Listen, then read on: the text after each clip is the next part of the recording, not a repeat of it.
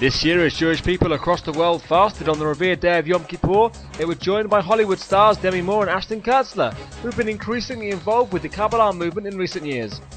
According to Demi Moore, the greeting one gives on Yom Kippur is a Happy Yom Kippur.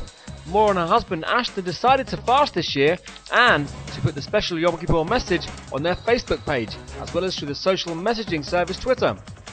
Just as the fast began, Moore sent a message to her friends on Facebook wishing them a Yom Kippur Sameach, and the responses have been positive. One message writer posted on Moore's wall, "I'm so impressed that you're fasting." The pair broke their fast at an Applebee's steak restaurant.